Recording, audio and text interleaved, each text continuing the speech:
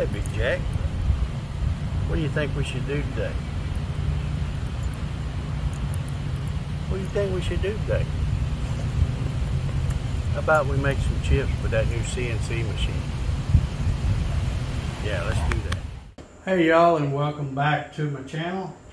Today I'm going to be checking out this Z height probe here. I haven't even undone it and plugged it in, so I'm going to set it, plug it in back there, and then put a V-bit in the collet here, and then I'm going to check and make sure that the height's right. I've already measured this, and I have changed the parameter using the offline controller here.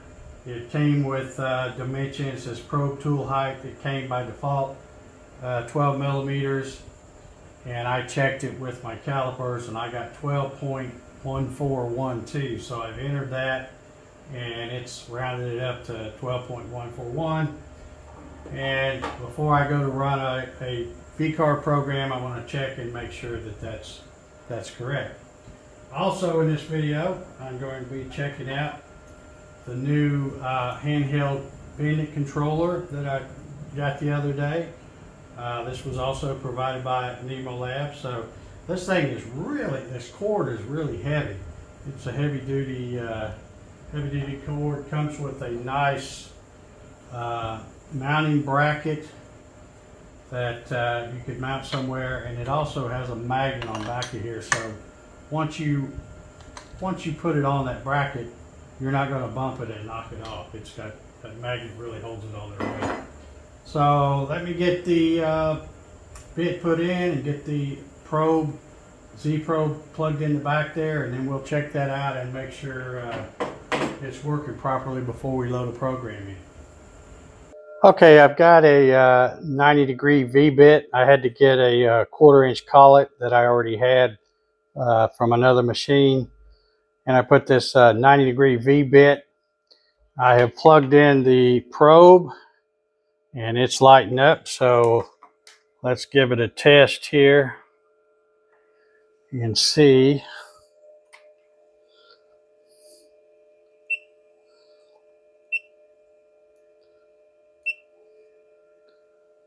It should go down and touch, then come back up, and then come back and touch again, then go back up to 15 millimeters. So just to be sure it's doing that correct, let me take this handheld controller here, and I've got it on the Z axis, and I'm going to slowly lower this down until it's showing 0 on the display over here.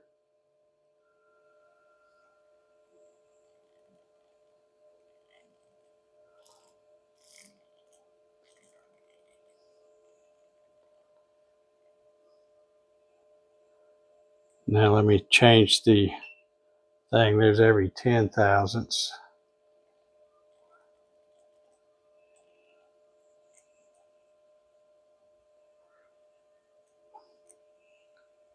Or I should say 1/10 of a millimeter.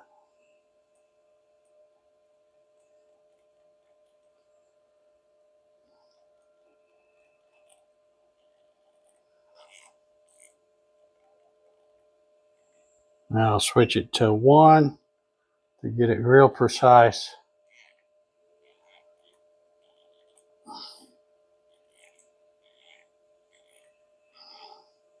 Well, I guess I could have left it there a little bit.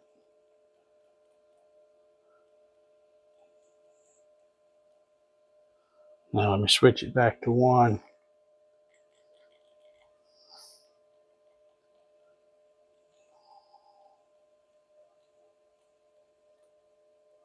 Okay, now the Z on the display here is set all on zeros.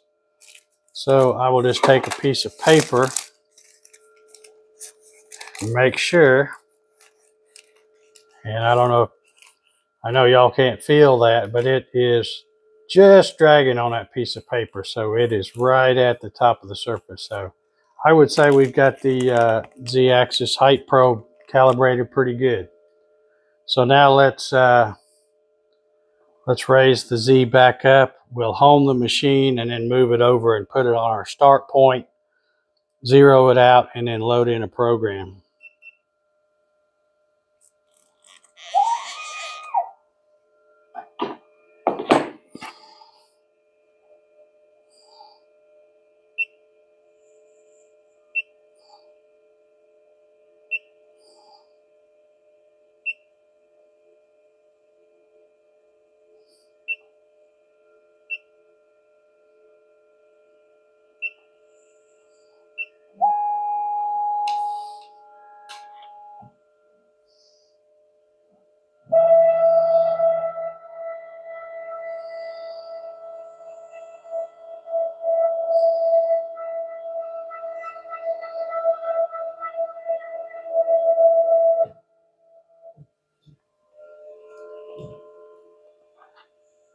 Okay, now that we've got our machine home, let's hit the prepare. I'll try to hold this where you can see it. I don't know how well you'll be able to see it. But I'll hit prepare, and then I'm going to move the X over a little bit.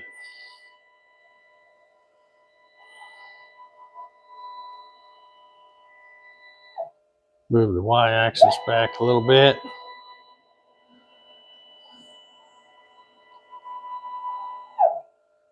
And then bring the Z down. Then I can go ahead and use the pendant to drive this thing right over the little mark that I have there. So let's get the X first. Do the Y. Now let's get the Z down a little bit. See where we come.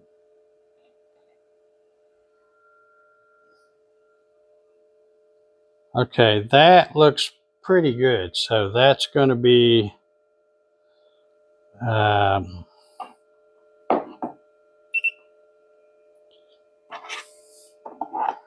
that's going to be where we want to zero the X and Y. So we'll hit 0, X, and Y. Now I'm going to raise that Z back up, and we will use the little probe height gauge to set the Z once again. And it's always a good idea to raise this up and touch that and make sure it is working before you try to bring it down, because if you're not paying attention and you bring it down and for some reason it's not working, it's going to keep right on trying to go.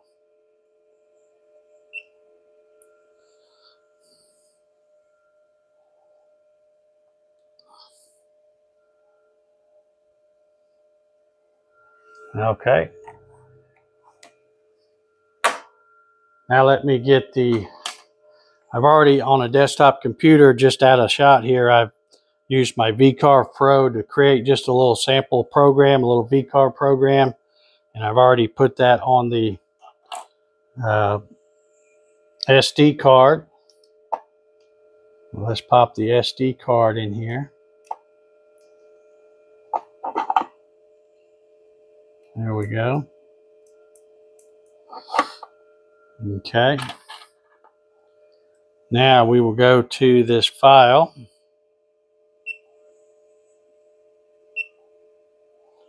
And we'll go to the SD storage, and I'm going to hit the one I just created called VCarve Test. I'm going to highlight it, and I'm going to send it to the local storage, so it won't be running off the SD card. It's copying the files, only takes a few seconds, and then we'll be running it off of the main storage right here in the controller. Okay, so now we'll go to local storage, highlight that same file, select this code, and now there it is, it's ready to go. So we should be all set. We've got our Z set, we've got our X, Y work coordinate set right here to this point, right in the center of this. And I think we're ready to go. Okay, so let's fire this thing up and see what happens.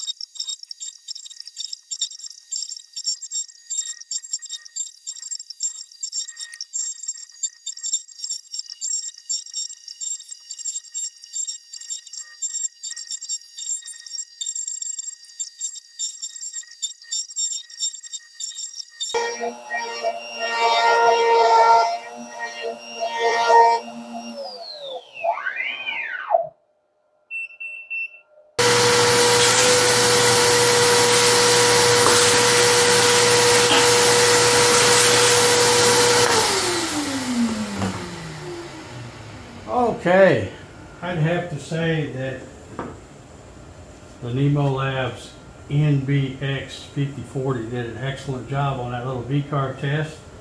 That, I don't even know how old this 90-degree V-bit is. It is very old, and I have a new one somewhere and I couldn't find it, so I thought, well, we'll see how this one works. But it actually, I'm really impressed, came out pretty clean considering that's a really old bit. But real happy with how the NymoLabs CNC machine is working with the V-carve test. The Z-axis probe worked well, as well as the hand pinned it there. You saw I had not too bad of a mess. The dust baffles did surprisingly well, keeping it right here and not getting it everywhere, so pretty happy with that as well. But I do have a dust chute that I'll be installing on this. That'll probably be in the next video.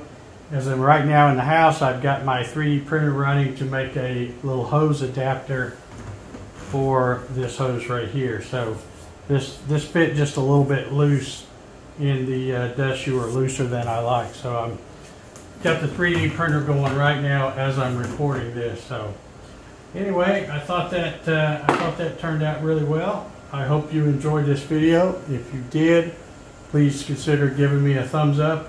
And if you haven't subscribed already, please subscribe. At Dave Gatton, that's my YouTube channel.